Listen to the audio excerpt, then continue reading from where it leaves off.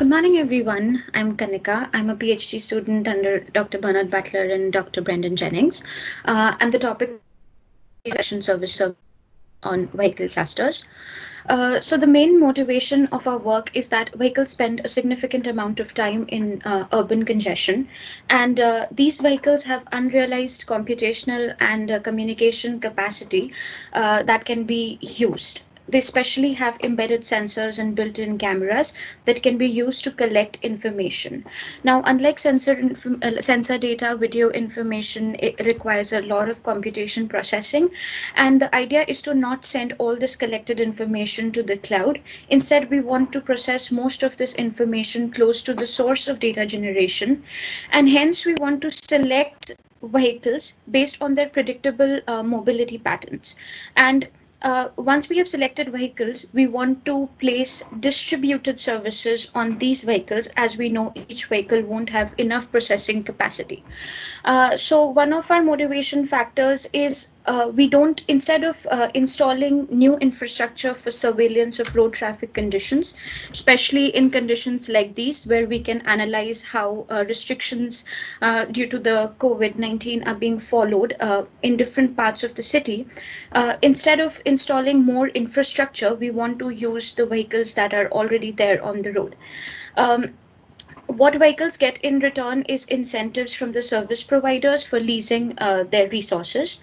Um, and we also say that these vehicles have predictable mobility patterns based on fixed routes during weekdays and other behavioral patterns during weekends. And as autonomous cars become more common, these mobility patterns become more explicit and can be used to select vehicles that have more predictable and stable trajectory.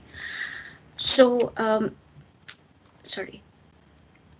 So this is the kind of service that we take. We take different service. So for example, one S1 here in the type graph could just be collecting data. The other would be doing data filtering. The next instance would be transferring it to the RSU or the cloud. But we want to scale these services in real time based on both the mobility and the resource state of the vehicle cluster, which is the challenging part here. Deciding how many instances each of these services should have is another challenge that we face. But one of our main reasons for doing this is we know that each vehicle won't have enough computation capacity, and second, we also want to make these services robust, because due to the mobility there will be link failure, there will be node failure, there will be vehicles going in and out of the cluster. Another thing is, if you're using moving vehicles as fog node, it reduces the service migration between different fog nodes when client vehicles are traveling along the fog nodes. And the third motivation could be that for applications like driving assistance systems, you require very precise data, and which requires obviously the processing of which is computationally intensive. So you have more and more instances of a particular service type to meet most of your processing requirements, and to then send this data to the roadside unit or the cloud. This model can also be extended in many different ways. For example, your 5G base stations um, um, signal processing requirement, the broadband signal processing requirements can be offloaded to these vehicle clusters. So it can go both ways. All the data can be collected on these vehicle clusters and sent to the roadside unit, or processing can be offloaded from roadside units to these vehicle clusters. To convince, to basically predict that can these vehicles be used, we focus on a road network near Dublin Airport using the vehicle density data captured by the Transport Infrastructure Ireland traffic website.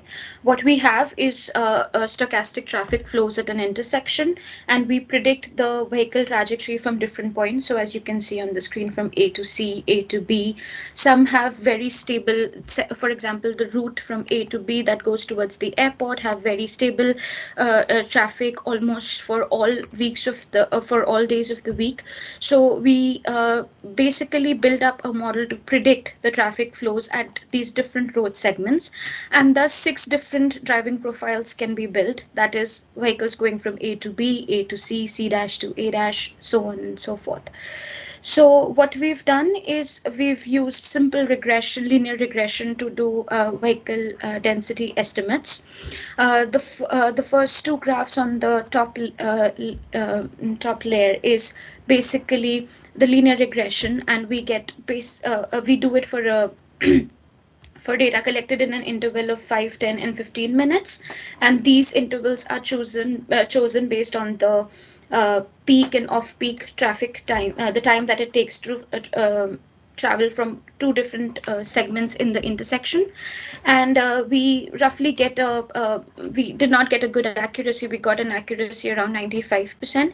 So then we used multivariate linear regression and considered data for the last 7 days, and we got fairly good traffic prediction, almost 99%, in the span of 15 minutes.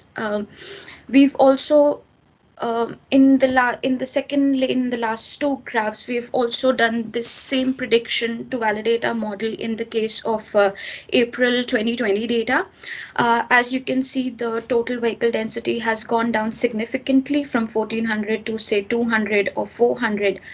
But again, we got a very good accuracy of 97 or 98%. Um, so which implies that this flow model can be used in different intersections, and will give you a fair idea of what density you can estimate, and based on that density you can predict if it is useful to deploy service chains on these vehicle clusters. We've also plotted some vehicle densities for 4 consecutive days. Now, in the top graph is 3 different weeks in January 2020. And you can see that for the red, green, and blue, which are the 3 different cases, the traffic pattern is very, very similar. And the peak traffic times can be calculated. The jam factor or the congestion factor, which is based on the average speed of a particular road segment, can also be predicted very easily.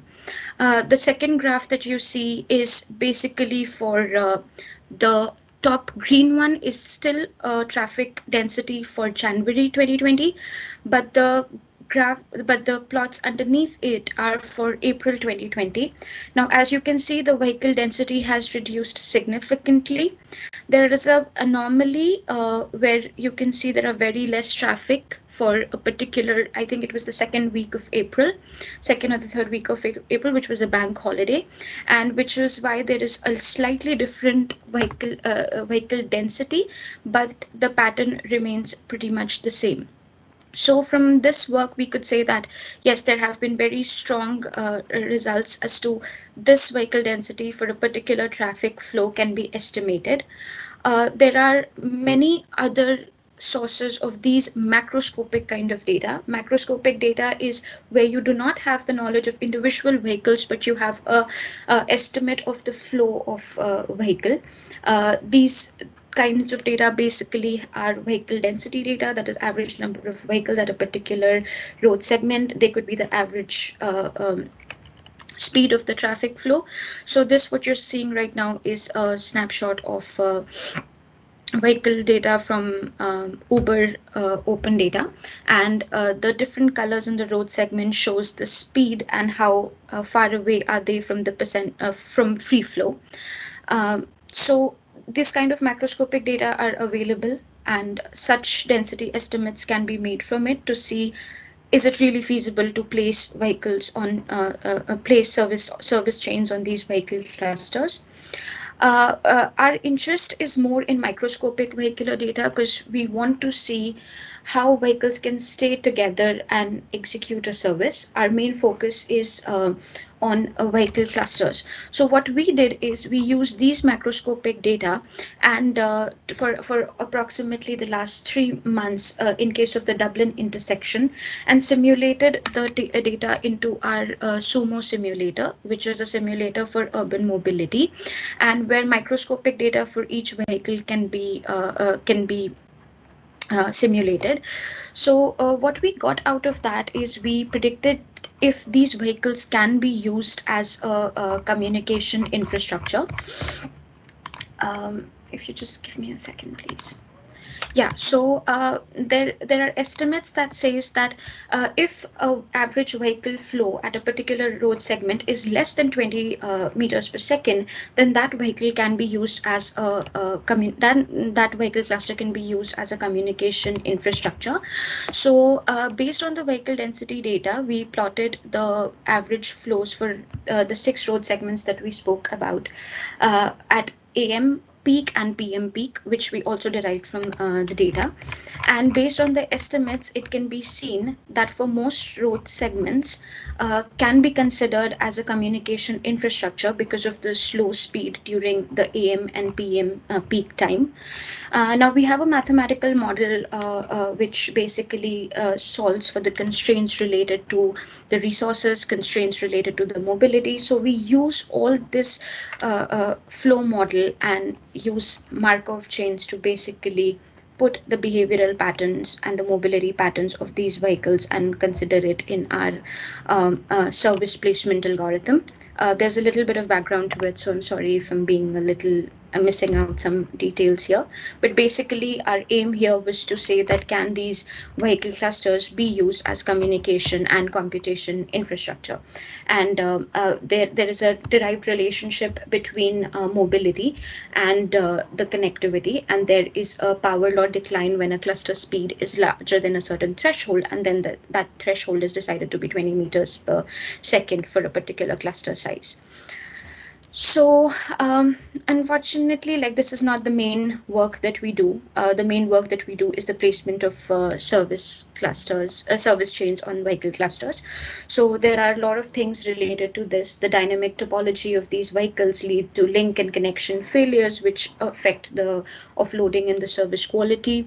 There is a difficulty in estimating the utilization and allocation of resources for each vehicle. And there is also the problem of prediction accuracy of vehicle locations and which vehicles would be more stable than the others.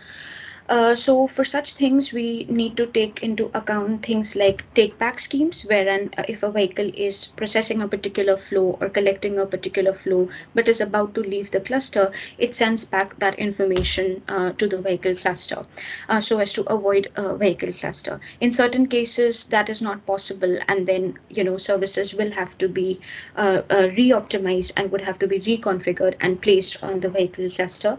Our approach is to not do everything in a central manner. We want to make sure that most of this thing is done in a distributed manner where vehicles themselves decide where to send the flows to, which services to send, which vehicles to send this information to.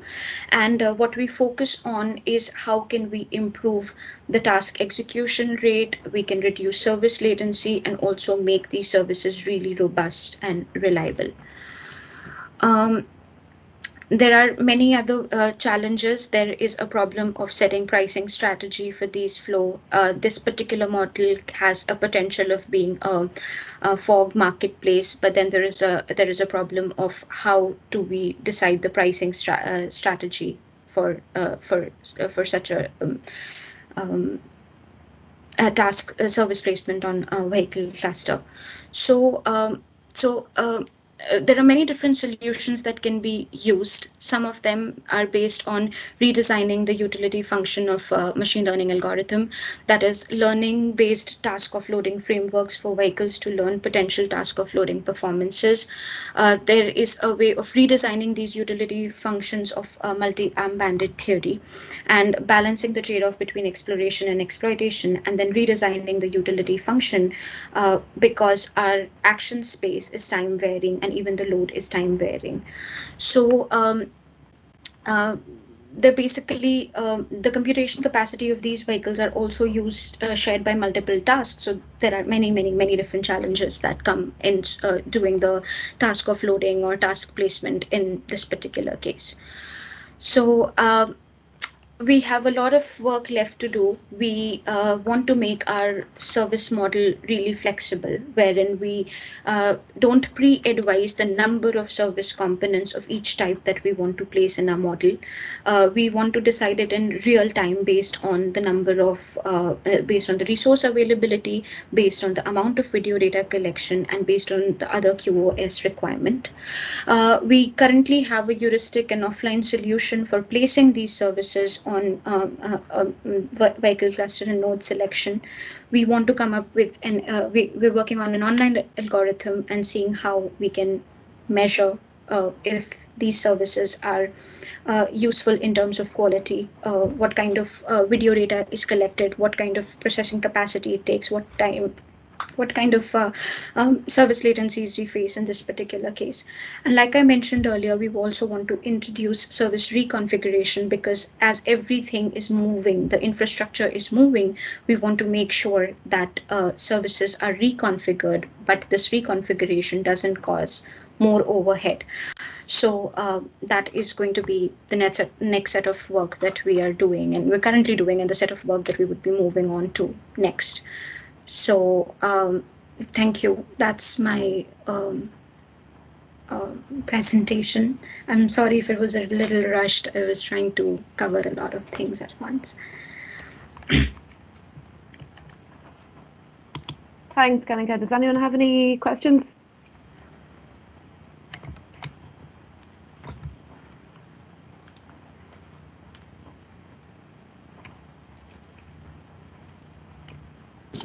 Sorry, Kanika, John Ronan here. I was muted there. I have a question for you as regards the data set you use. Have you tried it on data sets from other parts of the world? John, that's actually a very good question. Yes, I have taken considerations of London traffic, a lot of which San Francisco as well. A lot of it is a Manhattan grid kind of a road structure, whereas this M50 traffic is very, very flow based. Right. So here, when you have a Manhattan grid type structure, at every junction there will be a new probability for a vehicle to take. Yeah. So it becomes a very, very, it is a challenging use case, if I may. And it is going to be our next step to compare this kind of free flow Dublin M50 type traffic to more complex, slow moving kind of models where, Manhattan grid type situation is there and the probability of the vehicle changes very, very fast at every intersection, if I may. So okay. Yes. That is something that we're looking forward to. Okay, thanks. Hi, Kanika. Hey. Dixon here. So it's yes, very interesting topic, and I have one question to ask you. I just saw some graph, like you mentioned that you are using multivariate linear regression and stuff. And for example, if you can go to the previous graph, I can see all the graph looks like time series data. Yeah. What is the reason behind using only multivariate regression? Instead of that, I feel that you can get better results. I don't know. I feel that it might be a good idea to use maybe like time series. Why not to use time series models instead of multivariate regression? That's actually a very good question, Dixon. Thank you. Basically, what I presented here is validating why we are placing service chains on vehicle clusters. I would love to improve these mobility models, so I would definitely look into the time series instead of multivariate linear regression. Sort of it's a starting point into justifying what we are trying to do. At the same time, we are not, my PhD is not exactly based on data analysis and stuff. So what we were trying to do here, what we're trying to achieve here is to just justify this placement on vehicle clusters. But like you suggested, I'd love to use better, like you suggested, time series and other methods and compare which one works best and then go forward with it. So I think that's a great suggestion. Yeah, I understand that, because you don't want to go into data analysis, but if, for example, if you want to find like the best optimal cluster, vehicle clusters, for suppose, if you use the Monte Carlo analysis, as you mentioned, then you can easily compute the posterior distribution of the mean, whatever the parameter that you are looking for. I think that would give an probabilistic overview of selecting parameters or selecting clusters, the best cluster based on your for service replacement or service assignments and stuff. Sure, I'd definitely take a look at it. Thank you for your suggestion, Dixon. Thanks. Hi Kanika, very nice work, and I'm Noman here. Very nice work. Hi, Noman. And I can see many applications of these kind of predictions, especially when we can integrate this for cyber physical systems or for the optimization of intelligence transportation system, or even joint optimization of ITS network and energy network, like for dynamic pricing and those kind of things. It can be integrated, and there are many applications. One thing I would like to know is are you interested in doing short-term predictions or long-term predictions, or are you considering both? For me currently it's short-term prediction. What it does is, I think you mean short-term and long-term in terms of vehicle trajectory, or do you mean it over time? Over time, actually. Yeah, so I think what we've noticed is the vehicle prediction changes significantly every month. So when we were using, it's also a research question in its own right as to how much data you should consider to make such predictions. And we were noticing that the mobility patterns change very significantly, even at a macroscopic level. What we are more interested in is individual trajectory of vehicles. Now, what people do is generally they take bus and taxi trajectories because they are more openly available and they are more predictable, if I can, with some delay here and there in the morning and the evening bus timings. We are more interested in general public being able to lease their resources, which is where the challenge comes.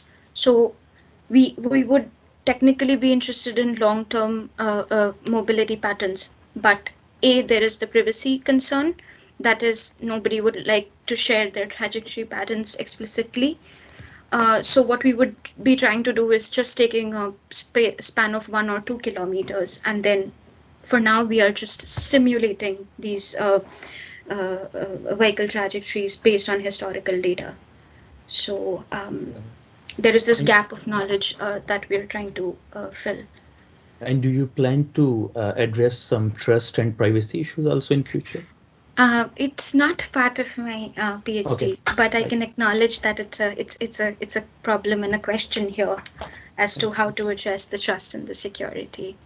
But there is some work in for computing and trust and privacy, but it's not part of my work. Right, thank you. Thanks, Naman.